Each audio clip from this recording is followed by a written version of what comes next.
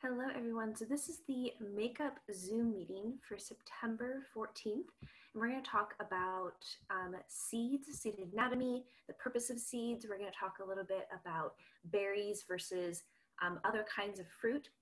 Please feel free to pause, fast forward, get to whatever point you need to in this Zoom recording. If you have any questions, you know how to email me, and please feel free to reach out. If you did watch this video as a way to make up for your Zoom meeting, if you did not attend the other one, please go ahead and send me an email so I can make sure to count you for attendance. So today we're going to talk here about seeds and their purpose. So the cool thing about a seed is that it has all of the genetic material and DNA necessary to be able to start a new plant. It's just like an embryo, whether you have a human embryo, a dog embryo, a cat embryo, it's going to have all of the necessary materials to start a new whatever that is. And so in this case, we're talking about seeds.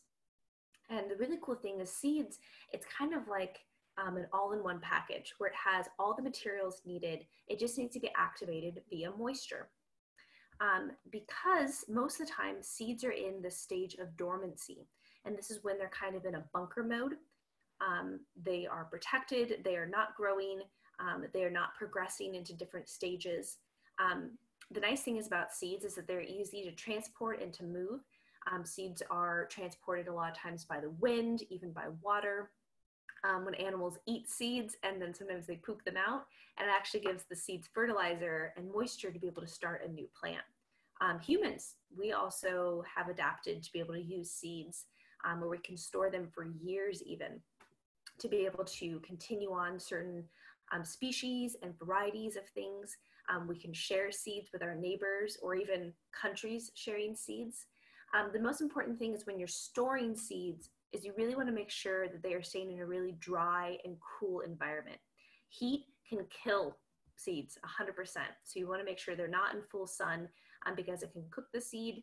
And you also want to make sure that it's not exposed to any moisture before you're ready, because that can also damage a seed by activating it, but not getting it the materials that it needs to be able to actually continue that activation. The activation can be started. Let's say if you accidentally soak a seed packet and you're like, oh shoot, you're gonna wanna make sure to completely dry it off, and even then it still may not live. So you wanna make sure it's coming in a completely dry and cool environment. You might want to take some notes during this time. This will help you on your quiz later, but please don't feel like you have to write everything down. So here's an example of a Dicot and a Monocot. We're going to see these later. This will also help you with your seed dissection lab. If you have any questions about that, you know how to email me. So the outside of the seed is called the seed coat, and that's a protective area that prevents it from moisture before it's ready. So it takes a little bit of time for moisture to get through that seed barrier, and it also acts as a heat protectant. Just protecting that embryo, protecting all that DNA, because it takes a lot of energy for plants to be able to produce seeds, and they really want to make sure that they have the best opportunity possible to pass on their DNA to a new plant. Just like people are very protective if they are choosing to have a child, they want to be really protective of that because it's a lot of energy to go into that. Same thing if you've ever seen a dog who's given birth to puppies. She can be really protective over that because she wants to ensure that they're safe. So the seed coat ensures that that seed is going to be protected and safe. Now the endosperm and cotyledon both act as nutrients for that seed. So when we're here, let's see, we have a seed, here's the surface, and the seed is planted below the surface. It's going to take a lot of energy for that seed to activate, create those first few little seedlings, and then go all the way to above the surface. But it needs to have enough energy to be able to make that journey, activating, creating root systems, creating shoot systems, to be able to get to the top. And so it's kind of like if you were going to go on a really long road trip to see a friend. Let's say it's going to take you 6 hours. Now, you know when you get to your friend's house, you're going to be able to eat dinner, but you have to have some sort of energy to be able to make that road trip to when you can do dinner, have dinner at your friend's house. It's the same thing like a seed. It's going to take a lot of energy to be able to make it to the surface, but once you're at your surface, you can do photosynthesis. They can absorb, the seedling can absorb the sunlight, and it can start relying on photosynthesis. But however, it needs to kind of pack a lunch to be able to make it to the surface. So that's what the endosperm does, is it acts as that nutrients, to be able to give that embryo the best chance possible and all that energy to be able to get to the surface. Now the cotyledons, that's what gives the plant energy once it's above the surface. So the seedling, it finally gets here to the surface and all of that endosperm is gone. It's really used up its sources. So the cotyledon, if you looked at a bean plant, it kind of acts as like a little jetpack. And as soon as it gets above the surface, it's going to unfurl and it's going to act as these two tiny little leaves. And that's what they can do photosynthesis. Otherwise they're called photosynthetic. So they do photosynthesis and they're able to get that seedling energy right away, because it's going to take a little bit of time for that seedling to actually grow leaves, to really develop that shoot system and get taller and broader.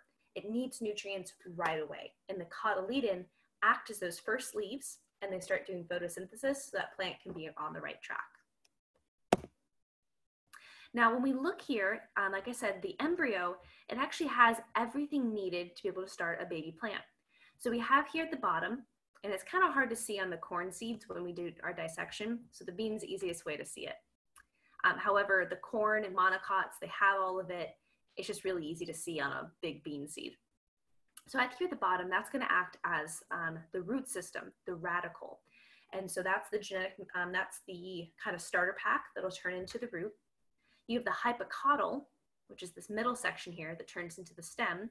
And then you have the epicotyl that turns into the young leaf.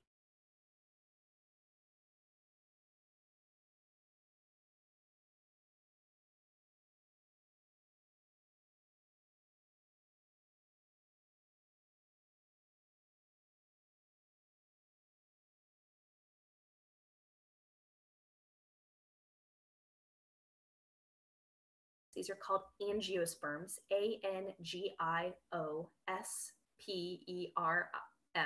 Sorry, I haven't spelled out loud in a while. They're all called monocots or dicots. And mono means one, di means two. And then cotyledon refers to cot refers to cotyledons inside a plant. Let's go back here. So dicots, when you do your bean dissection, after you've soaked your bean in water, you're going to notice it's really easy to wiggle apart. And that's going to split easily into the two cotyledons. The corn, however, is a lot harder. You actually have to cut it in half because there's no cotyledons to easily split apart. There's only one cotyledon. So monocots, some examples of those are things like zucchini, let's see here, pumpkins, beans, peas, all those sorts of things are going to have two cotyledons. Examples, sorry, that was of dicots. Monocot examples are things like corn or grass or orchids, and they all have specific attributes to them based off of the seed. And so I am going to link here another YouTube video. I watch this every year here with my students, and it gives a lot of really good information. And they have a lot of resources where they can show you different plants and the different characteristics. So after you watch this video, I'd love for you to click on this. I'll put it in the description below. And I'd like you to watch that. I think it's about 3 to 4 minutes, and just take some notes on the differences between monocots and dicots. That will help you here in your next quiz here. Sorry, I got my oven going off. I'll be right back.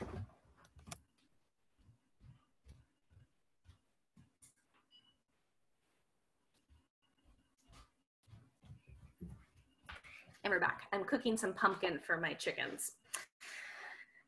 All right, so this last here part, we talked here a little bit about monocot attributes. This is what we did in class. So we have things like grass, orchids, and you can look here. So we have flowers in multiples of 3 or 6.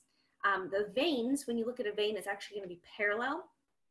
You have an example here. It might be a little hard to see, but these grasses here, they have veins that go up and down. And then the roots, if you've ever had to dig up grass before, you can definitely attest to this. They have lots of fibrous roots that really grab on, and they're called very adventitious because they really grip onto the soil, and they make it very difficult to pull up. So dicot attributes, they have 2 cotyledons. So we have examples of pansies, zucchini, beans, a lot of different kinds of trees, carrots. And their flowers are multiples of 3 or 4 or 5. Their veins, you can actually, if you're able to see the veins in your wrist, you'll see just like us, net veined. Or if you've ever looked like at a maple leaf or something like that, you'll see that the veins are branched out. And then they also have tap roots. Now that doesn't mean the roots don't stretch out. They just go a little bit deeper and they're not as surface level and spread. Now this last part here, you don't need to write anything down. This is just some information that I thought was interesting. It got me thinking about berries and fruits and seeds. And so when we talk about berries versus fruits that are other types, berries have to be considered a botany berry. You have to have more than one seed, and has to only come from one ovary.